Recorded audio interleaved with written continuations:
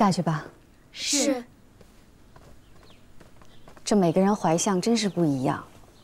淑妃娘娘玉玺吐得厉害，嘉贵妃娘娘玉玺精神奕奕。您倒不吐就是晕眩，可吃不下东西不行啊。为了腹中的龙胎，您多少也得吃一点。太后来看本宫的时候，说她怀着2位长公主的时候就精神不好，叫本宫多多静养。可是，皇后娘娘、于妃娘娘和淑妃娘娘来了，快请。这。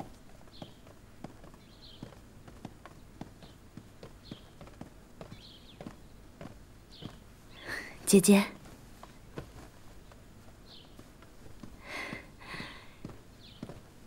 快让我瞧瞧啊！这时候哪能摸得出来啊？都还没显怀呢。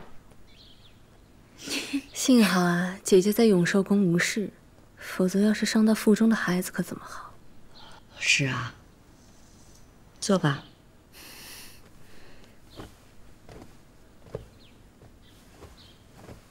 姐姐，你这是太在意皇上还有夫妻这2字了，才会生了永寿宫的事。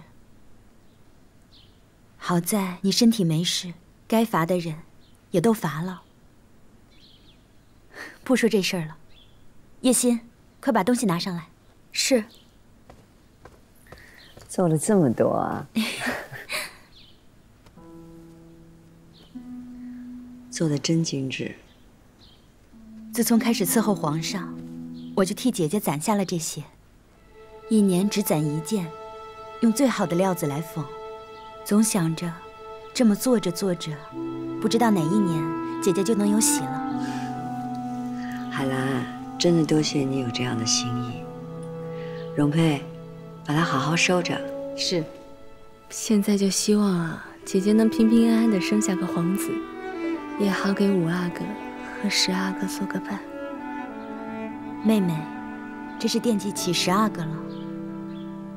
贤亲王夫妻都是细心的人，我听说10阿哥已经逐渐好转了，妹妹也别太担心了。我知道。一欢，吃个橘子吧。谢谢姐姐。你要吃什么？苹果吗？姐姐你怀着呢，还是你吃吧。我吃不下东西啊。按你说来，真的身体全然无恙？皇上身体强健，无需再进滋补之物。那前些日子真的精神不济啊，老虎都有打盹的时候，何况是血肉之躯。皇上的身体需要慢慢调养，只是有些人心急，拿了大热之物给皇上进补，只为的是一时之效。以微臣看，皇上只要静养几日，便能好转。难怪皇后要替朕生气。人人都是花团锦簇的热闹，唯有皇后是让人清醒的冰雪。微臣还有一事禀报。你说。微臣去贤亲王府，见福晋照料10阿哥仔细。10阿哥现在身体好了不说，脸色也好看了，人也强健了。那就好，那就好。这朕与10阿哥都无事，朕就放心了。江玉斌在，你得空多去给10阿哥诊脉，务必让这孩子赶紧好起来。是。气郁伤肝，主儿，您还是宽宽心吧。本宫失宠见不到皇上，内务府也跟着怠慢了。就连本宫额娘和左路，也偏偏在这个时候来伸手要银子。本宫就算有银子，也被掏空了。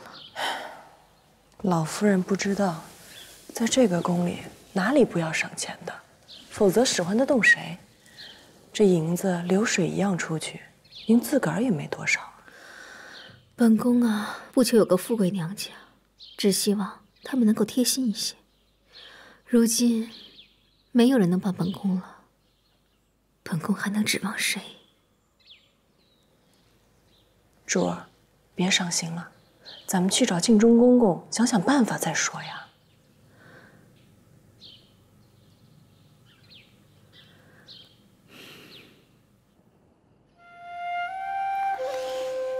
唉。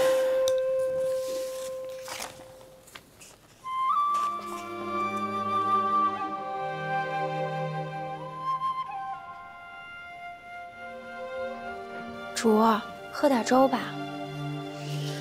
哎，怎么越画越不像了？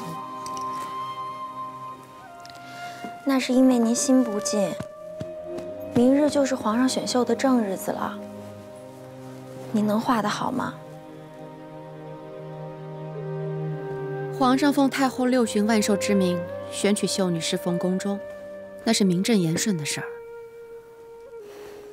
好容易这回令妃他们受责罚，皇上来多看了主2回，这又要选秀，等新人一来，这不是你该管的事儿。主，奴婢是替您着急。皇上不是骄奢淫逸之人，登基这么多年，这才第1次选秀。如果按照宫女的老规矩，3年一大选，那6宫早就该没有本宫的位置了。咱们该记着皇上的好。奴婢相中的几位格格，选秀的头2轮就被筛下来了。人不够出挑吗？皇上说了，权臣之女不选，历朝为官者之女不选，若地位过低的也不选。皇帝防心还真够重的。明日就是殿选的正日子了，皇后有孕，不能操劳，去不了。皇上已经来请过太后，要您一起去殿选。打着哀家60大寿的名号选秀，又不许哀家过问，让皇帝自己做主就是了。